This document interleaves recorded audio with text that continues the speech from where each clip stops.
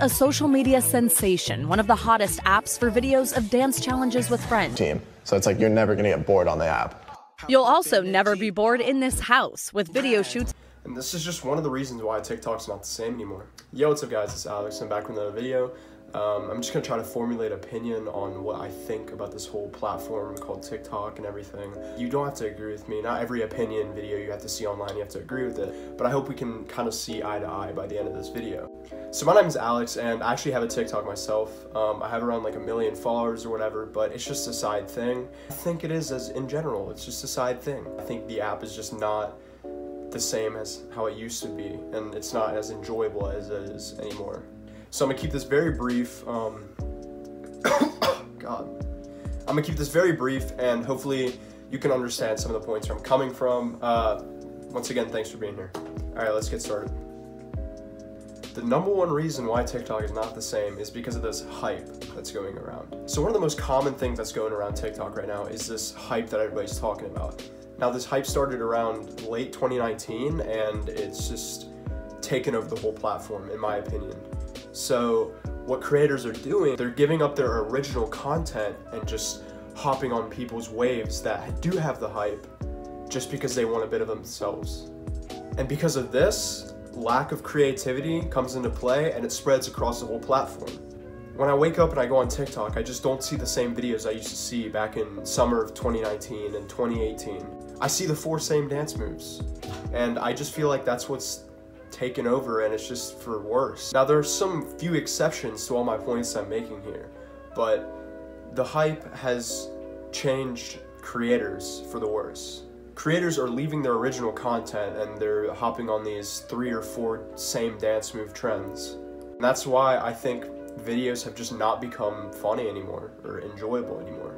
Number 2, the TikTok lifestyle isn't what you think of it as. Now my earlier point about the hype actually translates into this one. So when teens view TikTok, they view it as a very lucrative platform, but actually it's far from that. The platform itself, if you're under 18, which the majority of the people are, you're not going to be making any money unless it's from advertisements.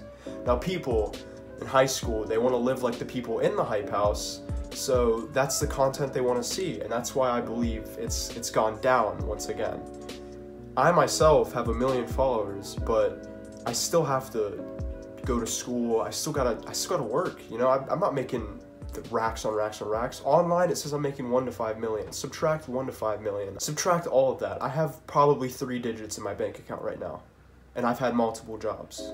Now, sure, yes, it's nice to have advertisement money for my videos, but it's not that much. People instantly think that if they get a certain amount of following, they can just drop out of school and go to LA. That is completely off. You need to stay in school, okay? You gotta stay in school, man. It's gonna have more longevity in the long run. Because in reality, this app is not gonna last forever. And so that's why I'm here making this video. And a lot of people have seen these dance trends that are getting millions and millions of likes. Back when I said the lack of creativity, it's just ridiculous. In my opinion, this app is just on a constant downfall and a constant declivity, and I don't see it getting better anytime soon. Now I'm sure there's gonna be people upset by this, because don't get me wrong, people like Charlie D'Amelio, Addison Rae, they're very lovely people and they're great people, and you gotta give respect to them. They're just doing what their fans want to see. So I kind of stumbled a bit, but I just believe what they're doing is just spreading all over the app, and it's just it's not making it any better. Number 3, the people on TikTok are egotistical. Alright, now I've met a lot of creators through different conventions and all that and stuff, and I've really got to see the side of them. Now don't get me wrong, there's exceptions. I've met some of the nicest people at conventions, but some of the people with a large following, it can get to their head. And in reality, they're probably living just like me. But you gotta think of it like this. TikTok followers are really just a grain of sand, while other platforms, Instagram, YouTube, compare that grain of sand just to a gold block. That's in my point of view. And it's actually gotten to the point where some creators, in order to make TikToks, they'll be like, oh, you have to have this many followers or this many followers. That's not the point, man. The point is to make good content for what the people want to see, not the same 3 dance moves. I know I've reiterated this point many times, just not the same 3 dance moves. I don't want to see that.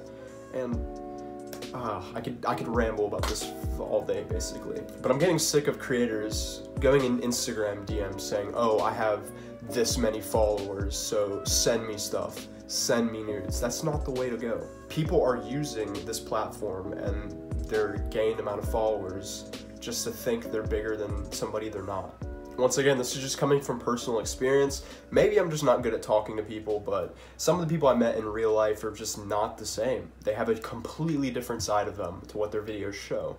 Number 4, back to the content, a lot of it's just fake, and it's not funny. A lot of content you'll see on the app when you first get it is just a bunch of content that's just so terribly acted, dude. It's like this. Oh my god, look at this. Oh my god. Bro, come on. Now, there are still some creators on this platform that I actually do still watch, and they are carrying the platform.